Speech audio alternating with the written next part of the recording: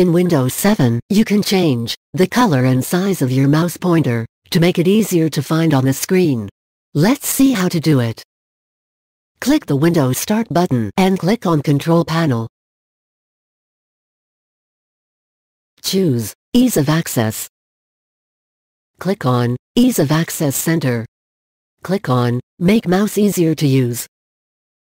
Choose the color and size of the mouse pointer by clicking on the radio button next to it. Click on Apply. Click on OK and close the window. Now, the color and size of your mouse pointer has changed. To check out more tech videos, click here. To subscribe GuruAid channel, click here. For instant tech support, call GuruAid toll-free numbers